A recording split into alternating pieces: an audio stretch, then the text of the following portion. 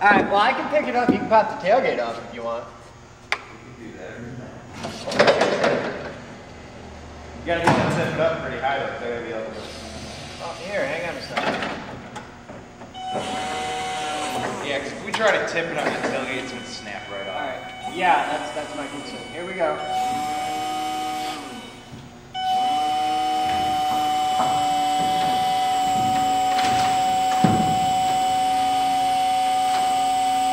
Alright, now I don't know how safe that is, so I wouldn't dink around it. Great.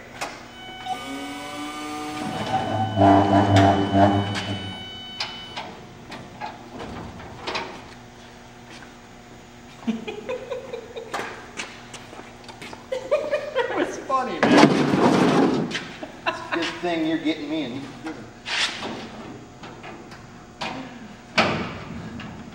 If this becomes like a thing of the geek group where we go through a pickup truck a year, we might have issues. I'm okay with that. I kind of am too.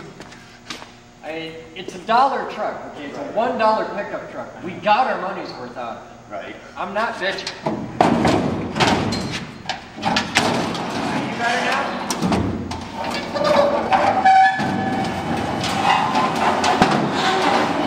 We only kind of bent it. Kick that on over there. What? Kick, quick, there. Oh yeah, I'll just push the 1-ton cabinet over. Yeah, shut it. See, it's really not that hard, is it? It's a friction thing. Alright, that's all I got. Alright, then slide back up. Try to bring it back up. We do have a second forklift. There's not a lot of room. I ain't doing shit. It's just gonna Do that. That gets funnier every time I do it. I just want you to know. Alright, I'm just gonna see if I can pull it off while standing up or something. Yeah, I thought that's like what you had in mind. You were told Originally, that was what I had in mind. Let's do that then. Alright, let me try it. Get it to the tipping point, then I can back the truck up until it's standing upright. Yeah, because that's totally gonna work. That's what we did yesterday when we tipped it on, and we couldn't quite. You're an ass. Ever had any doubt about that? I mean, really. Lucy just like gave birth like 12 times in the last 5 minutes. Alright. I'm kind of hooked in there. See if I can slide it out. Say, how'd you slide it on earlier? Kind of like this, but better. Let me know what I'm saying. That's the wheel well. You just hooked on. How'd we hook on it? Well, Maybe push not. it No, over. we just caught friction. Alright. Hang on a minute. I'm going to grab a different bite. Mark's got a bite.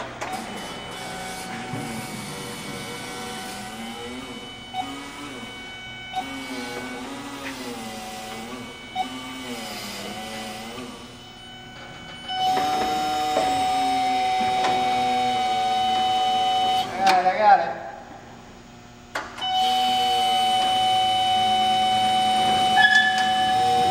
Let me know when we're there. Scratch the paint, man. Oh, shut up. Alright, let's start letting it down nice and easy. I think that's where we want.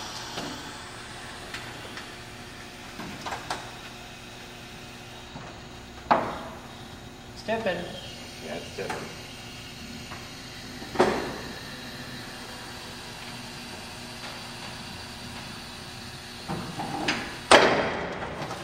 We are on the ground. Alright, here. I'll back the truck up. If you back, well, Then you just kind of guide it then down. I just keep it from flipping over, yeah. Right. Yeah, because nobody ever got hurt doing shit. I'm gonna die today. Hey, you're the one with the roll day. This is totally safe. Totally a good idea. Drop that damn thing.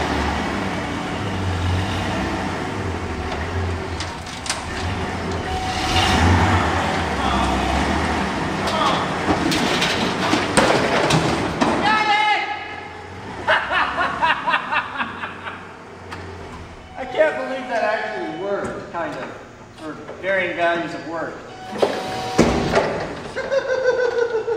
That was like perfect. I was half thinking it was just going to stab right through the side. Nah, it was cool. It's totally cool. You got mad skills, Batman. Thank you. Hi there guys, I'm Chris Boden. Welcome to today's Captain's Blog. I got a funny one for you. We have an accidental donation. So, Blind Brad out, where the hell does Brad live? Missouri. Missouri, okay. He regularly orders things from Newegg and donates them to the Geek Group. So he had to order just a little stupid thing, an external hard drive enclosure. And he just wasn't paying attention, didn't think about it, because he orders from Newegg a lot, because he's a geek and it's what we do. And he accidentally had it shipped here. So he sends me an email the other day. He's like, oh, hey, you got a donation coming. I'm like, okay, what? And he's like, I ordered you a hard drive enclosure. What? And yeah, so there was a story. And he's since ordered a second one for himself. But he was like, I sent it to you accidentally. Don't worry about it. Just enjoy it. So thank you, Brad. It's here. It just arrived. And we're going to send this off to the video editing department where it will be used as a transfer drive to dump the cameras. So thank you, it's here. And I have a mixer headed your way. You need to talk to Moose? We've been talking. Oh, you've been talking with him. Okay, so it's cool. We're doing a cool project. We're making a relief logo for a blind person. Oh yeah, the Braille logo. Because he tried to explain the logo and it just wasn't working over Word, so I'm making one that's in a full relief so you can feel the logo. Okay, see, Braille Geek Group logo. Yep. And I've got to point out a mixer for you today. So your mixer is going to be on its way to you presently. So yeah, more as it happens. Captain's Blog Supplemental, 15:01 hours, and I'm here with Moose. Hi. Hi. So this is something you don't see every day. What are you doing here? I'm using the SR100 to draw with a Sharpie. and why are you doing this? It's a very important step of my art prize project. Okay, this is part of the layout? I'm doing a test right now, but it's part of the layout where I need to mark but not cut certain shapes on the material. Okay. I may test this again with a crayon. So there's the world's most high-tech Sharpie. It's not the most expensive etch that we use at this point. That's a pretty cool use. Is it wrong that I have a deep desire to spin that up to like 20,000 RPM? I thought it was wrong that I was deeply bothered, but the Sharpie is not particularly level in the center. It's not. It's very not. Oh wow. That's kind of cool. CNC Sharpie. We need to work on balancing it. Okay. Steve! Yes. We have a switch. We have a switch. We have a switch right here. There's a switch. And we press the switch. Watch this. Boop. Nice. And the coolest thing is, when you move the switch down, the screen goes down. How's that for high tech? After the second try. It didn't do that at first, so that's a bit of an accomplishment. Well, but you hold the switch down, boom. Yeah. Well, we had a pilot set up. So, but it stops on its own. It's got limit switches. Cool. So, and then you push the switch up, and the screen goes up. So you know what this means. I got the screen. I hung the screen. I got it working. The screen is done. Screen works. Screen stops on its own. Everything's calibrated. Limit switches are set. It's even level, which took some doing. So you know what this means. Now we get to hang a projector and wire it up and get it all good, because the end goal, is that we can have a computer in there that we can put a movie on, and it feeds out to the video and the amp and this projector, and we get a picture and we get sound off a computer that is tucked away in there. That's the goal. That's the goal. That's the goal. So I did that part. Find me a suitable projector and I'll work about getting that hung. And all right. Yeah. What do we have projector-wise? We've got the one upstairs, but it's 600 by 800. But okay. that's DVD, and we've used it with us before. But okay. Find the best projector we have. There's a few. I think there's a couple in the computer. The bigger question is light output. Cover a screen that big. We turn all the lights off in here. There's no windows in the room, so we can get it pretty dark. Yeah, that's true. All right. So that's the project. All right. All right. Take a look around and see what we can find. Yay! Now we get to bug Batman. Batman! So. You've been screwed. Over and over and over again.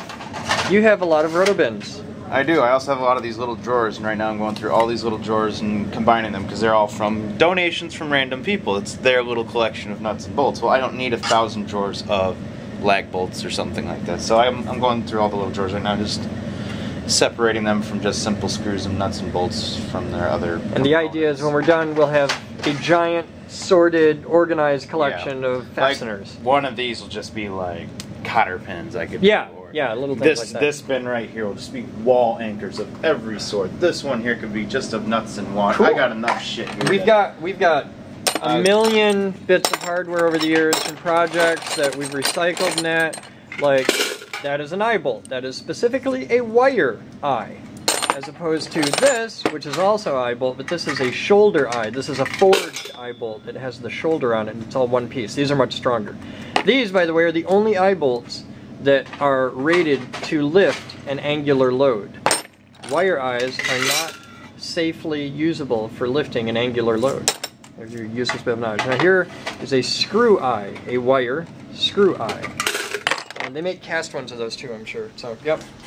And we've just got a million nuts and bolts and fasteners, like J-bolts, and there's clamps, and plain old bolts, and that's, yeah, see, so we got like all kinds of stuff. All kinds of stuff. We've even got sex bolts. Yay! Sex bolts. It's a real thing. I actually have. I can actually prove it. I have a diagram in here that says sex bolt. I have a sex bolt. I have one, like, in use specific sex bolt on Ma Bell. It uses a sex bolt to mount the receiver. But just all kinds of stuff. We've got nuts and bolts. Hey, we got nylock. See, nylock. it says right on there, sex bolts and mating screws. Yep, it's a thing. It's actually a thing. Here, we'll try. This chart's been brought to you by Bolt Depot. Yes, cool guys at boltdepot.com. So we've got fasteners. We've got powers fasteners. So that's the thing. This whole room, and we're gonna get the rack out of here because it doesn't belong back here anymore. But the 4 big roto bins, and the roto bins are the beginning of the collection. This is the primary collection. The goal at the end is that we have this entire wall covered in the little bins like this. These kind of bins, the little plastic bins. We want to cover the whole wall in those. And each bin is a type of is a specific thing. Racking out there that you can bolt to the wall and they just hook onto the racking. Yep. Really cool. That'd So be cool to walk in here, just a wall of that. That's what we're going for. A whole wall, not just that wall.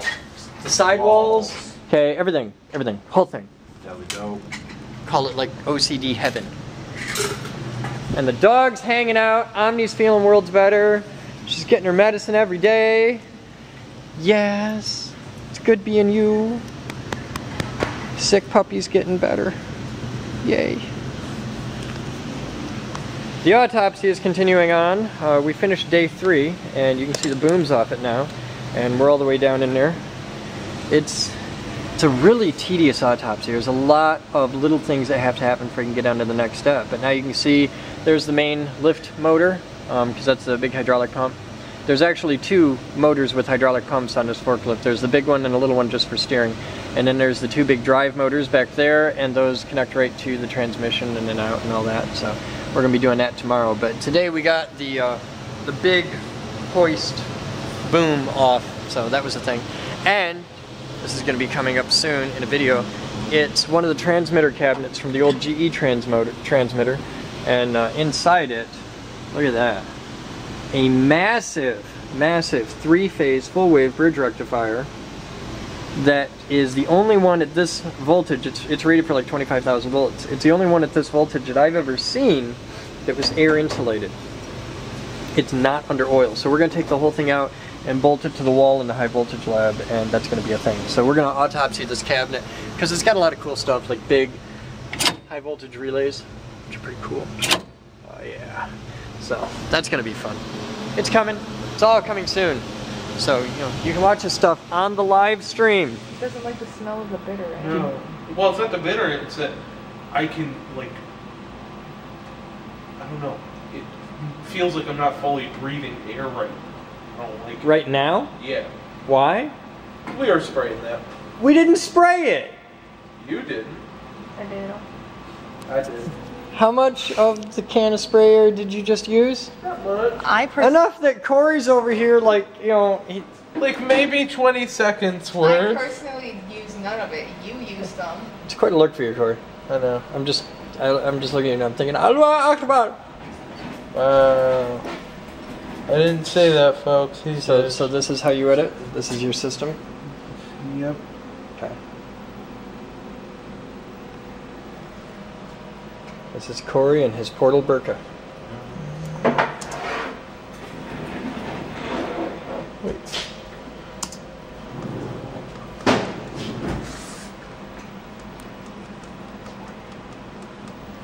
So what are you working on? I'm dumping footage from the forklift autopsy day 3, and I'm about to continue editing the forklift arrival video. So for the like 8 million people who are constantly emailing me saying, when's the next video coming out? What do you have to say to them? Soon. So, A non-committal soon. I hate you. Well, there's going to be a video up tomorrow. This is going to be done. The forklift, which one? Welder autopsy. Welder autopsy goes out tomorrow? Yes. Okay, that'll be cool. Like, absolutely will be uploaded. Okay. Even with lower thirds and everything? Yeah. Oh, cool. All It's we're waiting on you now. So. Okay, cool. So you guys are done. Now I get it tonight, and I can mark it up for lower thirds, and we're cool. What are you doing? Checking out stuff from National Instruments. You're playing with contact? I don't know what you mean by this. When you're watching, Cool. like, for the split second, you're playing with the toys. you can tell that it's That's okay. That's what the toys are here for. Yeah, hard at work. All right. I'm gonna go eat pizza. and it just looks awkward. That's my plan. I gotta go proof that. I gotta do markup. I got lower thirds and stuff, and I gotta edit this. And Okay. we can't do anything till tomorrow. We can go back in the thing and they're dump cameras. So we need memory cards. If you guys want to help out, we need memory cards really bad because we're limited to being able to shoot 2 hours of video a day. That's it. Big memory card. That we need class 10, 32 gigabyte SDHC cards made by SanDisk or Kingston. They got to be the real name brand stuff because the crappy ones drop frames. We've had that fun. So yeah, if you guys want to help out, memory cards are awesome donations. SanDisk or Kingston, you could be sponsors. I should call Kingston tomorrow. I should totally do that. I'm calling Kingston in the morning.